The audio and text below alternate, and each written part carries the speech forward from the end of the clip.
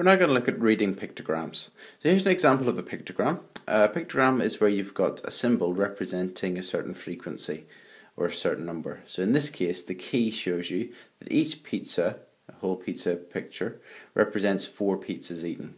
So here's got Alan, and he's got 1 pizza, so that would be 4. And then he's got half a pizza. Well, if 1 pizza is 4, well, half a pizza then would be 2.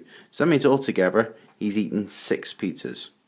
Bob has got 2 whole pizzas, so he's got 4 and 4. He's then got a quarter of a pizza. Well, if a whole pizza is 4, a quarter of one would be 1. So altogether he's eaten 9 pizzas. Chris has eaten 4, 8, 12, 16. And then he's eaten 3/4 of a pizza, so that's 1, 2, 3. So that means that he's eaten 16, 19 pizzas. And Dave has got 1 symbol, so he's got 4 pizzas that he's eaten. Typical type of questions that you will have is they'll give you a pictogram and ask you to complete it. So they'll leave one of the sections blank, perhaps Dave's, and say Dave ate 8 pizzas, complete Dave's section. They may ask you who's eaten the most pizzas. Well, in this case it would be Chris.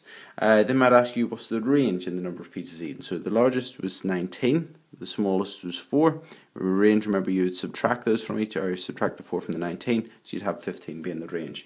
There's lots of questions they'll have based around reading pictograms, but fundamentally all you need to do is look at the key and see what the key represents, and then if, for instance, it's half a symbol, well, that would be half of what each symbol represents. If there's a quarter of a symbol, it would be a quarter of what they represent. So in this case, half of it would be 2, a quarter of it would be 1, and if there's 3/4, well, that would be 3. And then it's just seeing how many you've got in each section.